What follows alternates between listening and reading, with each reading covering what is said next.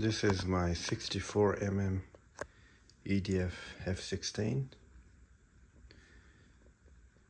which is modified with the full steps, because the original just had a fin like there, but this one is just like the 80mm EDF jets, and with full steps function.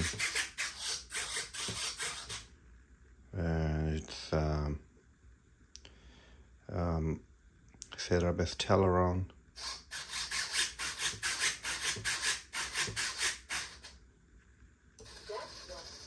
as well as flaperon, half flap 50%, and that's full landing,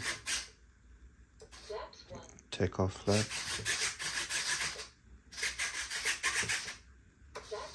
flaps up, DJI setup with GPS and everything.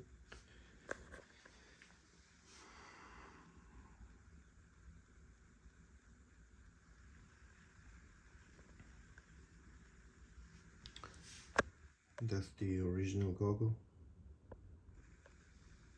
So I'm going to fly it HD setup, because line of sight is really hard for me now, because I've been flying FPV all the time. I've lost the ability to fly line of sight now. And inav telemetry also set up on the beautiful TX16. And it's responsive. See, the pitch is working. And as well, direction, all the battery telemetry, and the coordinates, and another page set up for the numbers, like the transmit quality, receive quality, transmit power is dynamic, and there is the timer, satellite, number of satellites, GPS coordinates, just in case if you lose the airplane, so you can type it into the Google, these numbers, and it will give you the exact location of the aircraft. And this is the flight mode, and the top bar is the battery for the powering the aircraft, the current capacity, the battery of the transmitter itself, and this icon is for the battery as well, and this is for your link, RF, what do you call the signal of the transmitter. And working excellent. I haven't flown it yet, so I'll see how it flies. The rates for these this aircraft is at the moment is stock for Fms 7.1, and I'm thinking that it's going to wobble after like 80 kilometers an hour or 90. I might have to reduce the rates for this one, and adjust the pids and stuff, because the jets are fast flyers and the stock pids may be too much for this. I might have to do dual profile setup for rates and pids and stuff. All right, that's what I'm talking about.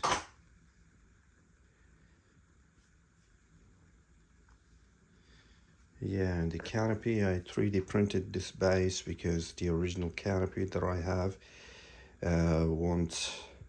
doesn't have enough real estate to fit the DJI video transmitter, and the CG is coming as perfect. I'll show you what's under the hood. It's running inav matek 405 wing, and that's the battery. Recommended battery is 2.2 amps 4S, but I have a lot of 1.4 amps, about 10 of these, so I'm using 1.8. I will have some reduced flight time, but that's okay. I need to utilize these batteries that I'm not using for anything at the moment. And also this battery is because they're a little bit lighter, so it's compensating for the weight CG of the extra weight coming from the transmitter, for the video transmitter DJI. And that's my GPS, which works excellent on my other long range aircraft. All right, let's do it again. Yeah, baby. Yeah, baby. Let's move on then. Ooh. Okay. Let's turn it off.